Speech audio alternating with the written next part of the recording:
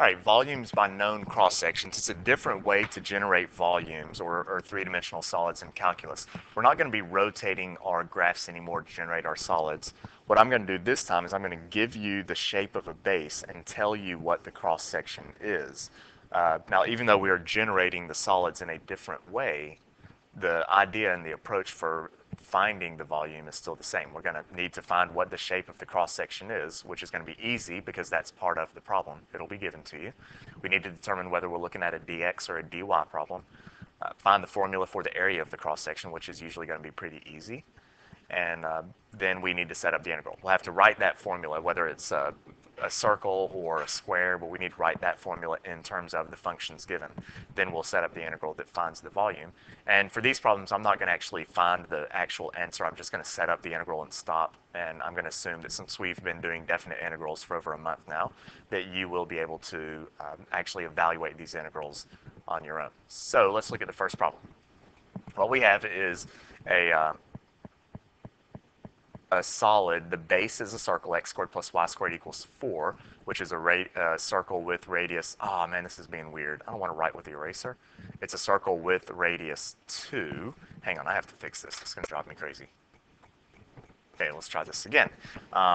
So we have a circle with radius 2, and anytime I cut this thing, when I cut this perpendicular to the x-axis, so if I were to cut this perpendicular to the x-axis, everywhere I cut it, I'm going to get a square. Now the square is hard to see because right now the square is coming out off the screen at you, and all you can see is the edge. But I'm going to try to 3D-ify this. Just imagine this square is actually coming off the screen at you, and this square is pointing at you. Anywhere we cut this, we get a square that's pointing up off the screen at you. When I start right over here, we just have little bitty squares. So I have a little square coming off the screen at you. It's really hard to visualize this, so I do have a program that can help you maybe see what's happening here. And so here's our circle, radius 2, and we have our cross sections. Where are my cross sections? There. So we have our cross sections, and those are squares that you can't see when you're looking at the top of the region. But if I could lay this thing back and let it kind of sit flat, those squares you'll be able to see come up off the circle. So let's lay it flat, and there you can see the square cross sections. When it's sitting up and looking at the top, you can't tell, but as it lays flat, you can see those square cross sections. And what it ends up doing is creating this three-dimensional shape. When we look at it from the top, it's a circle, but when it lays flat, you can kind of see the squares. And if you remember, the idea behind finding the volume of any solid is you have to find the cross section, and then you sweep across that cross section through the solid. So here we have a square starting from left to right.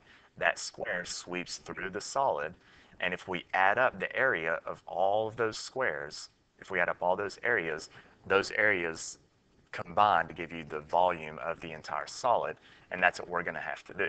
So let me get this out of the way, and we'll set up this problem. So we have a square, and as I said earlier, man, now it's not working again. Why is this being so finicky? Okay, so we have squares. And I know that the formula for the area of a square is whatever the side length is squared. Since my cross sections are perpendicular to the x-axis and I'm traveling from left to right as I slide that square across, this is a dx. And dx means I need to take this equation and get it in terms of x. So I'm going to solve for y, which will give me the plus or minus square root of 4 minus x squared. And that's the equation of this whole circle. The top half, you have to do this in a different color. The top half is the equation positive root 4 minus x squared. And the bottom one is the equation negative root 4 minus x squared. Okay. So there's my formula. Now I've got to find a formula for the side length of a square. My side length goes all the way from this curve down to this one.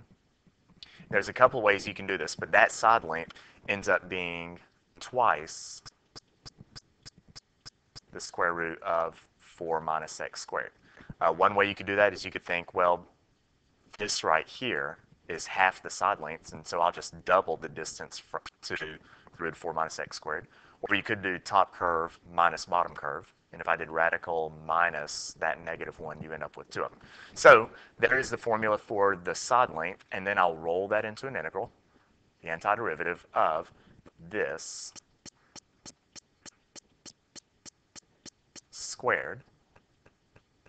So that's my side length squared, and I need to add up all of those areas when I start over here on the far left.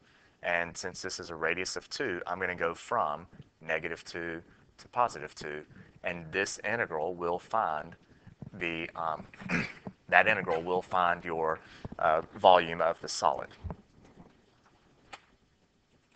And I decided to go ahead and work this problem out. So as I told you, I was just going to set it up. But for those of you who want to work it out and see if you can do the antiderivative, this is your answer. I didn't clean it up. I left it completely unsimplified down here when I plugged in my limits of integration. But there you go. That's number 1. Let's try this one. We have the curve square root of x equals 4, and y equals 0. So this is our region right here under this square root function. And cross sections perpendicular to the x-axis, okay, same type cross sections we were doing just a minute ago. So we're cutting this perpendicular to the x-axis. And those shapes are semicircles with diameters on the region. So this is going to be a semicircle. Ooh, I get to use this. I've never used this tool before. Oh, geez, maybe that's why. Yep, I'm not going to try to use that arc anymore. That was dumb. Okay. So we have semicircles, and this semicircle is actually coming up off the paper at me, or off the screen at us here. If I cut it right here, that's just going to be a really small semicircle. If I cut it over here, we're going to have a much larger semicircle. And so these are the shapes of our cross sections. Oh, geez, that was ugly. Okay, whatever. All right, so my cross section is a semicircle, and the area of a semicircle is just a circle divided by 2, so 1/2 pi r squared.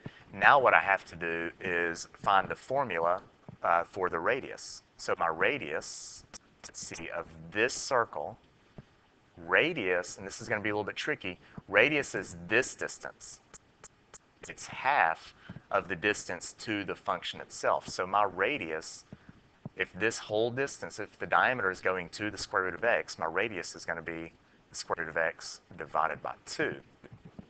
And then we will take this and roll it into the integral. So it's the antiderivative of 1/2 pi r, which is square root of x over 2 squared dx. And we'll come back and tackle the limits of integration. Actually, let's go ahead and do those. My first cross section starts right here at x equals 0. And it ends, we're going to slide that cross section over until we get to x equals 4. And this is a dx problem because I am traveling from left to right, so maybe I need to specify that we're looking at a dx function. And this integral would find your the area of this, or the volume of this solid. Let me pause it, and I'll work this one out again. All right, and there you go. There's your solution to this one. Actually ends up being uber sexy. I mean, the answer is just pi, which is awesome. But anyway, so there we go. We found the cross section, found a formula for its area, and then we added up. We did the integral of all of those areas from 0 to 4. I think I have one more example. Here's the last one. We have the curve y equals x cubed, x equals 2, and y equals 0. So we're looking at this region. Now we're doing cross sections perpendicular to, and that is not what I meant to do. I meant for this to be perpendicular to the y-axis. Let me change that. Take that. Perpendicular to the y-axis. So now when I cut this, I'm now cutting this thing left and right, and as I cut it, doesn't matter where I cut it, I'm going to get an equilateral triangle that's coming up off the paper or off the screen at us. Everywhere I cut this, I'm going to have an equilateral triangle. Now this one, since my cross sections are horizontal, I'm going to be stacking my cross sections up. So I'm going to start at 0, and then I'm going to move up until I get to this point. And that y-coordinate, if x is 2, 2 cubed is 8. So I'm going to go from 0 to 8, and I need to add up the areas of all of these equilateral triangles. It is a dy problem. The area of an equilateral triangle is side squared, root 3 all over 4. Or you could write that as root 3 over 4 times side squared, and I think I'm going to prefer it that way. And now we just have to find a formula for the length of this side. Since this is a dy problem, this is going to make it a little bit ugly. Since this is a dy problem, I need to solve this equation for x and get it in terms of y. So x is the cube root of y. And my side length, the side length is the distance from this point right here to this point right here. Here is the side length. And the distance between any 2 points, it's either top minus bottom, or in this case, it's right minus left. So my side length is going to be my right point, which is on the curve x equals 2, minus my left point, which is on the curve x equals cube root of y. And once I get all that information, I can throw it into my antiderivative. I'll take all that. This is going to be the antiderivative of the square root of 3 over 4 times my side length squared, but my side length is 2 minus the cube root of y dy. And then we're going to add up all of those areas starting at a y coordinate of 0 right down here, and we'll stack them up until we get to that very top, which is at 8. So there is your integral that will find the volume of this solid. And then I'm going to clean it up here and work it out to give you the answer. All right, and there's our worked out solution for this volume. So even though it's a little bit weird and it's hard to visualize the solids, the idea is still the same. You find the cross section, you find the area of the cross section, and then you add those areas as you sweep the cross section across your solid.